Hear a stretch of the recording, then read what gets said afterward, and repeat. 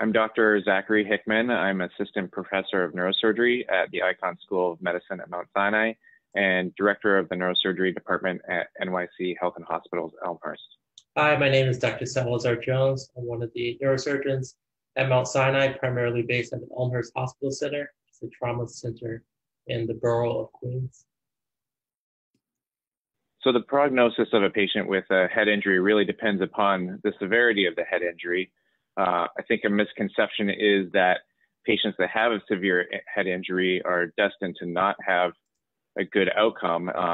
Quite honestly, the outcome has improved for patients dramatically over the last few decades with advancements in pre-hospital care, with coordinated trauma systems, with emergency resuscitation, with trauma and neurocritical care and rehabilitation. And for instance, mortality for a patient with severe head injury has dropped from about 80% 100 years ago down into the 10 to 15% range presently.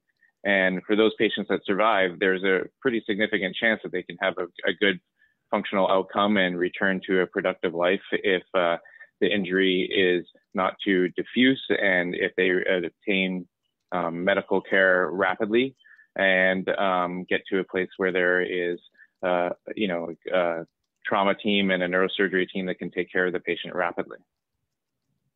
So there have been many advancements in trauma care and in neurosurgical and neurotrauma care. I think a lot of people feel like maybe there haven't been large advancements because many clinical trials looking at trying to find either a magic bullet or some advancement that is going to dramatically change outcome for patients just by itself haven't really been fruitful. However, advancements have been made in small incremental stages, and all those things combined have dramatically improved the chances of survival after a severe head injury, as well as mild and moderate head injuries, as well as the chances that you will recover over the long term from those injuries. This is absolutely not true. It's a rather a misconception. It likely stems from our medical experience that younger patients do much better than older patients after a traumatic brain injury.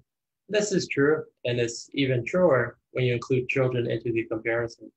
However, it doesn't mean that older patients can't have a good prognosis or can't do well after a traumatic brain injury. At the end of the day, your numerical age is not the end-all, be-all. It is important to not have a negative or futility mindset. It's more important since patients over the age of 75 account from 1/4 to 1/3 of all hospitalizations related to traumatic brain injury. And as our population continues to age, these hospitalizations are only expected to increase. One particular type of injury that we do see in our older population is called a subdural hematoma.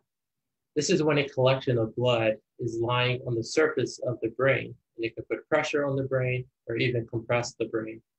Just in the last 10 years, there have been advances where this type of hematoma is being managed with minimally invasive procedures, some of which do not even require anesthesia.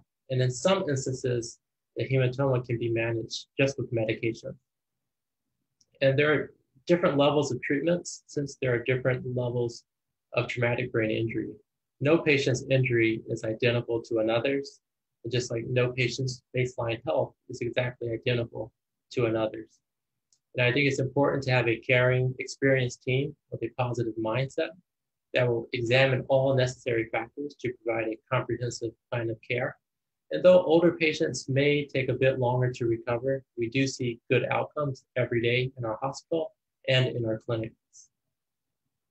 In honor of March being Brain Injury Awareness Month, it's important for us to acknowledge and keep in mind that between 2 and 3 million Americans this year will sustain a traumatic brain injury.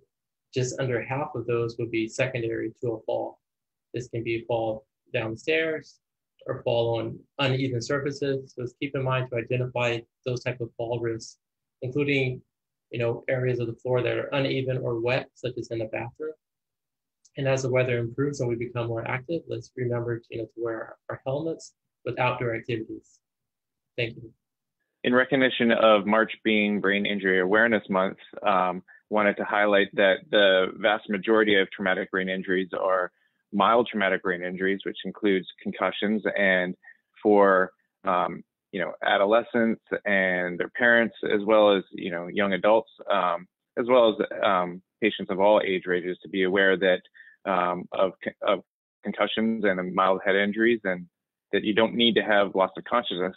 You just need to have a transient abnormality in your kind of sensorium. So if you have dizziness or imbalance or kind of fogginess after hitting your head, that's something that should be evaluated by a trained medical professional or your primary care doctor to make sure that you haven't had a head injury. The other thing is most patients with mild traumatic brain injuries do very well and recover completely. So it's not something to be overly concerned about either, but just have a recognition that it can happen.